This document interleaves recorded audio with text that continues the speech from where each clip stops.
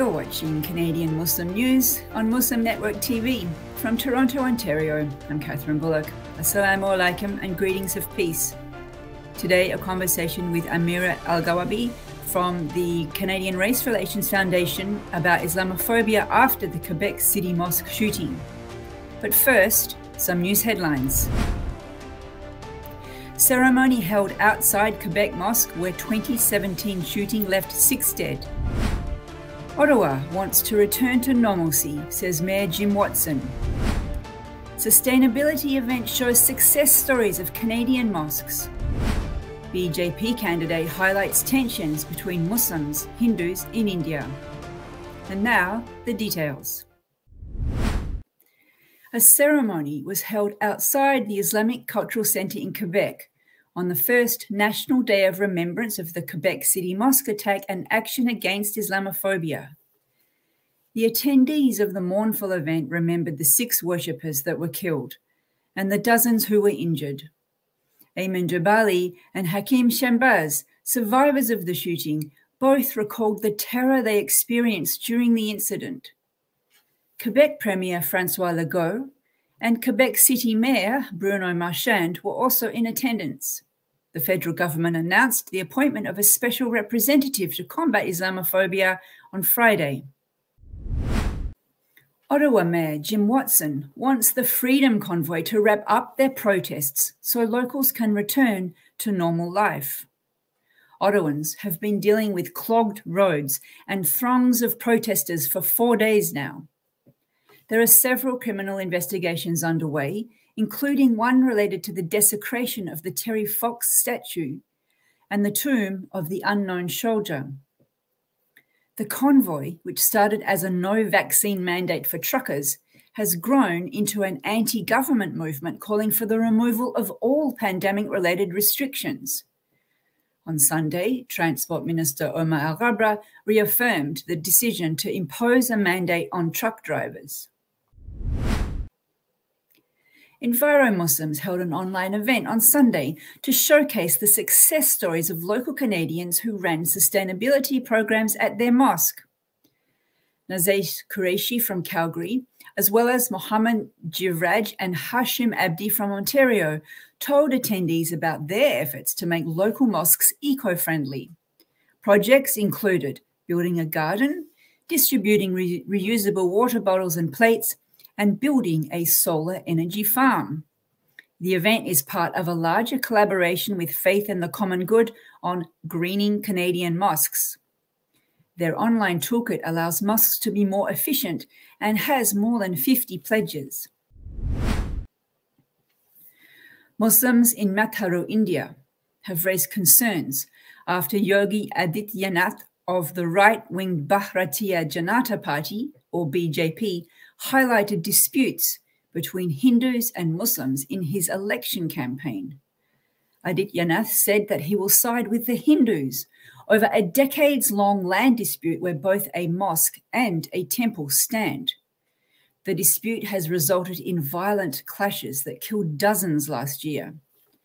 Media sources report that Muslims living in the area have already had to close their businesses due to a recent ban on meat. They also say that tensions between Muslims and Hindus in Matharu have escalated since the BJP has been in power. That's it for the news. On the weekend, we commemorated the shooting at the Quebec City Mosque massacre. Monuments and city halls across Canada were lit up in green. The government last year proclaimed January 29th as a day of remembrance and action against Islamophobia. All these are gratifying acts of allyship and solidarity.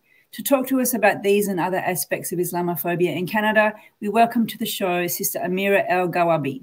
Assalamu alaikum and welcome. Alaikum assalam. Thank you so much, Kathy, for having me. It's a pleasure. What do you remember about the day 5 years ago?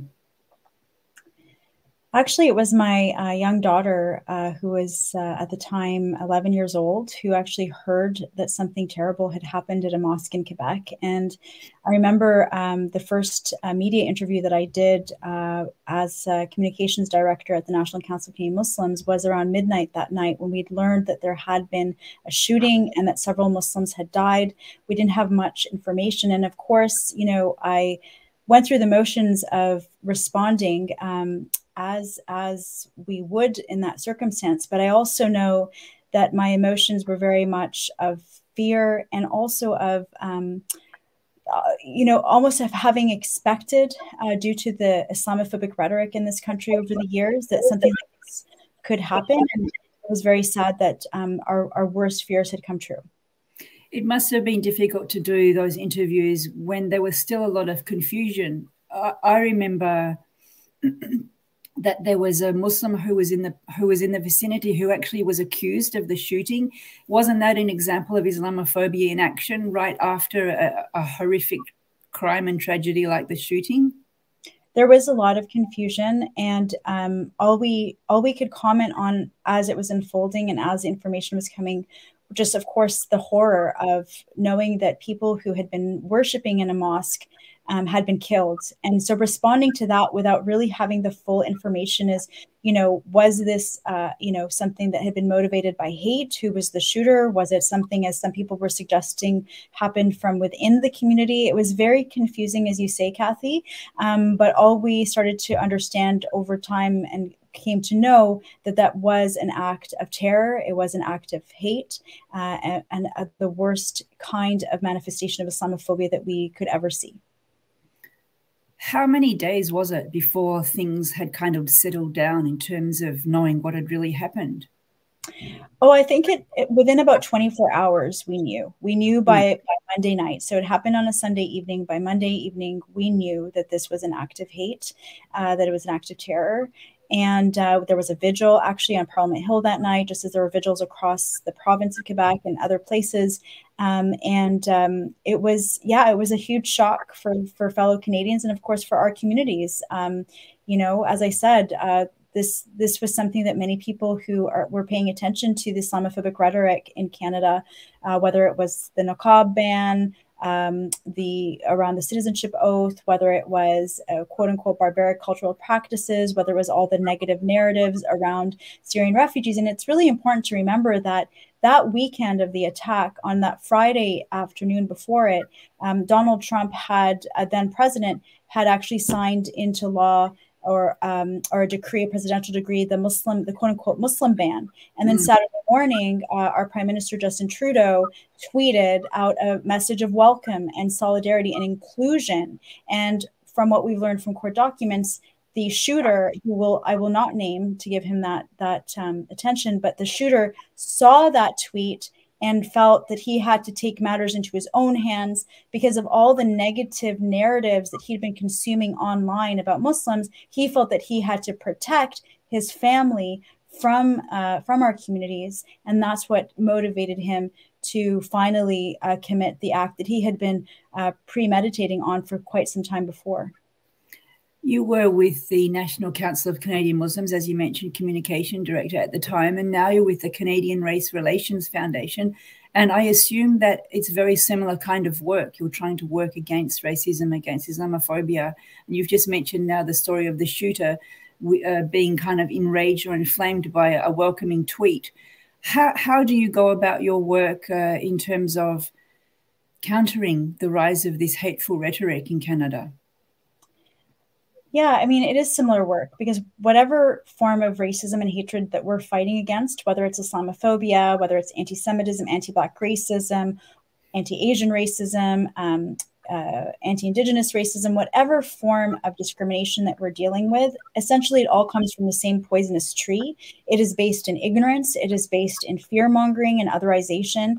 And certainly we know that the online space has become, in some quarters, a cesspool of hatred. And so what we're trying to do with the Canadian Race Relations Foundation really is building relationships with the different communities, empowering people to have conversations, not only about individual acts of hate that people may be exposed to in all of the various forms that it can happen, whether it's the day-to-day discrimination we might be facing or whether it's actual violence and harassment. But also, how do we dismantle systemic racism? How do we look at institutions and work together to dismantle those barriers? The Prime Minister Trudeau was at the funeral of those who died in the shooting, and other ministers and dignitaries, but they didn't proclaim the Day of Remembrance until last year, which is 4 years later. So how do you kind of assess, or how satisfied are you with how the governments are responding? I think it's really important to understand something, that it takes time for society and the broader general public to understand the significance of different forms of racism or hate. So I'll give you a quick example.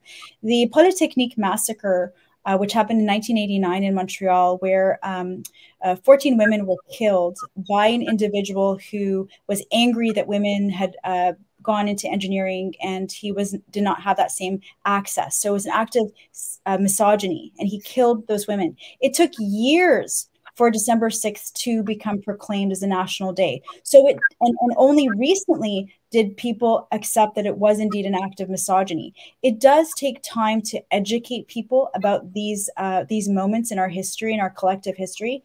And so the fact that it took time for the government to proclaim this day, I think really speaks to the work that many advocates and community organizations had to do to educate fellow Canadians of why this was important, as well as government officials of why it was really critical to have a permanent day on the calendar in which we remember those who passed away, and we show that solidarity, as well as recommit, just as we do on December 6th against misogyny, recommitting against that form of hate, also to recommit every January 29th against Islamophobia specifically, because we know that this issue did not end with what happened on January 29th. We've seen attacks in Toronto with the killing of Mohammed Azam Zafis in the fall of 2020. And sadly and heartbreakingly, we saw the terrible, tragic massacre and killing of 4 members of the Afzal family last June. And as you mentioned, I mean, misogyny still exists, and anti-Muslim racism still exists. So we have about 20 seconds left. What advice would you want to give to Canadian Muslims or others who are watching who would like to do something to help counter this? I think the number one thing is for us to be involved in all aspects of society and public life, whether it's in politics, whether it's in our local neighborhood associations, whether it's municipal efforts. We have to be present, and we have to be participating, and we have to be paying attention to what's going on, and we have to stand up for all and the rights of everyone. Thank you very much for joining us on the show to share these thoughts with us. Thank you so much for having me, Kathy, and to your viewers. You've been watching Canadian Muslim News. If you like what we do, share, subscribe, and click the like button. Thank you for watching. Stay tuned for our next episode. Stay safe and God bless.